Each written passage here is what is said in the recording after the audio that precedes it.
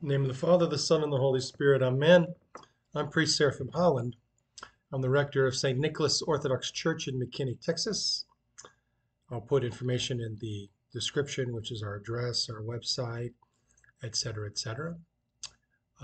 We are a small, very much growing, tripled since the pandemic began, church, Orthodox Church, in the Russian Orthodox Church in McKinney, Texas. Now we serve in English, and we add a few things in the Russian liturgical language, Slavonic. So if you only know English, you will understand 100% of the service because 100% of it is in English, and a few things are added in Slavonic that are just repeated. We have lots of services during the week. You can look on our website, orthodox.net, and see our schedule. Most people are concerned about things like who are inquiring. They're saying, I'm looking into Orthodoxy. I'd like to come to a service. What is expected of me, et cetera, et cetera. So I'll tell you as much as I can. I write this many, many times, so I thought I'd try the video because then you get to see my face and see that I look like a nice guy and that I won't eat anybody.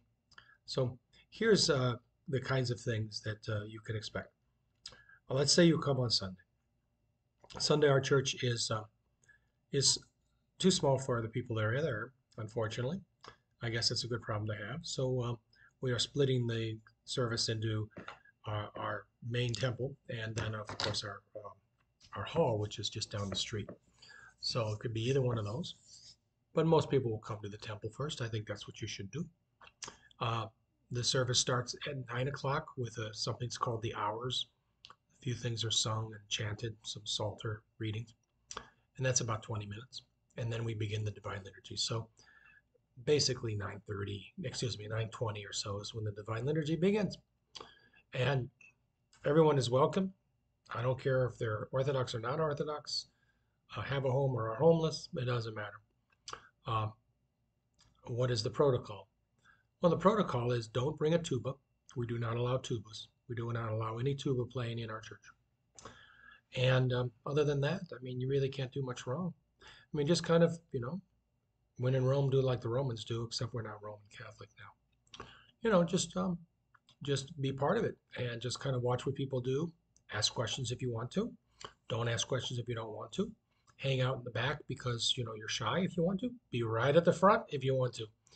We really don't have any rules. We don't have any pews. We have a few seats along the edges. So don't feel shy. If you have children and you're worried, oh, my children are going to cause a racket, well, they'll be part of the joyful noise because we have a lot of children. And our children are, well, they're children. So sometimes they're obedient and sometimes they're not. Life goes on. We have lots of children, and it's beautiful to see. I give a children's sermon, or actually usually Father Nicholas on Sunday. We have two priests. And that's after the liturgy is over, basically. We could have 50 children sitting for the children's sermon, which is a very engaging time. So don't feel shy about bringing your children. Don't worry too much. Obviously, if a child's screaming, well, take them out. If a child just kind of being, a child, a 3-year-old, well, then you'll see other 3-year-olds in there too, and they'll probably stack up about the same. So don't worry about your children. As far as how should you dress, well, just dress in a way that's not provocative, that doesn't draw attention to yourself. That's all. Um, do women wear dresses?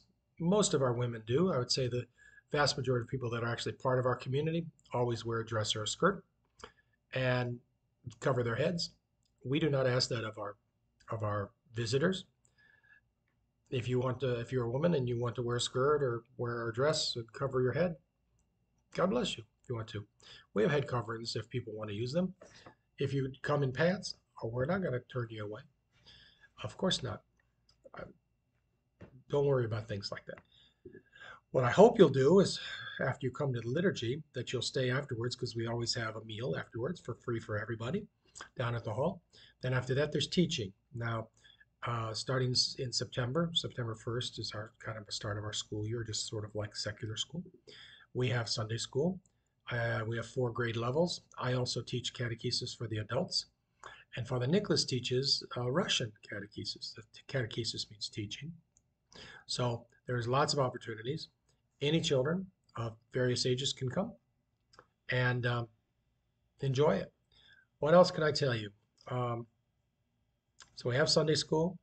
We have a meal free for everyone. You shouldn't feel obligated. You need to bring something to eat. Don't do that. Um, when you get to know people, maybe you can, say, I want to contribute. Okay, fine. Um, but don't worry about it when you first come to visit. For the first, zillion times you come to visit. Um, if you're interested in Orthodoxy, then talk to Father Nicholas or myself. You'll find we are very happy to talk to you about it. Both of us are converts. Both of us found the pearl of a great price, the most beautiful thing we've ever seen in the world. Like a man who's in a desert and has not had anything to drink for 2 days or 2 weeks, and he comes to the oasis. It's the most beautiful thing he's ever seen. It's still the most beautiful thing that I've ever seen. And I first saw it I was baptized in 1980. So what else can I tell you? I think that's about it. Um, I'll have information down in the description. You can call me. You can send an email. You can send a text or whatever you want to do. Uh, just feel at home and feel like you can ask any question you want. I'm not offended by any question. Um, and I think you'll find that we're a very accommodating group of people. So there's other services if you want to come on a Tuesday or a Wednesday or a Wednesday morning, a Thursday morning. You'll see it on the main page those services. And you can certainly make an appointment to talk to me privately if you want and talk about what it means to be a catechumen and how does that happen. I can certainly talk to you about that. If all you want to do is come and still go to your other church, I don't care. Well, I care, but I don't.